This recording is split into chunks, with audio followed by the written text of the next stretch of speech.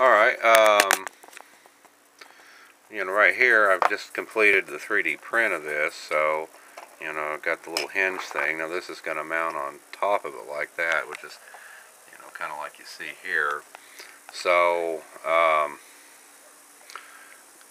going to use some acrylic cement or something to hold this down, and then I got a diffuser I'm going to put on top.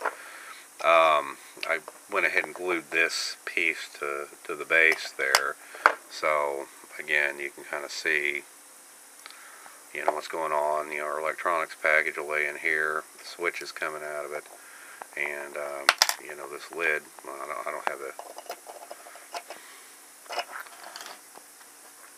put the hinge pin back in it. I got to glue it in later. I don't want to glue it in just yet though.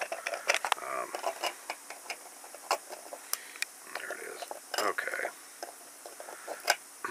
But yeah, so like I said, that ought to be pretty nifty. So we'll see how that works later when I do the circuit boards and stuff. See, I tend to do the circuit boards in batches because, with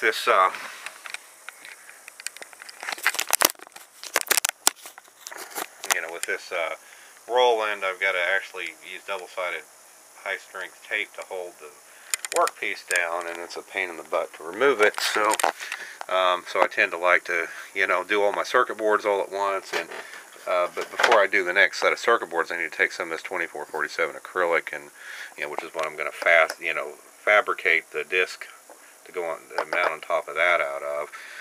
But I'm going to fabricate probably a couple different pieces out of this too. So I want to, get the design done on this next project and so forth before I go taping this down and glue everything together. So anyway, it just makes the thing work a little more efficiently on the Roland.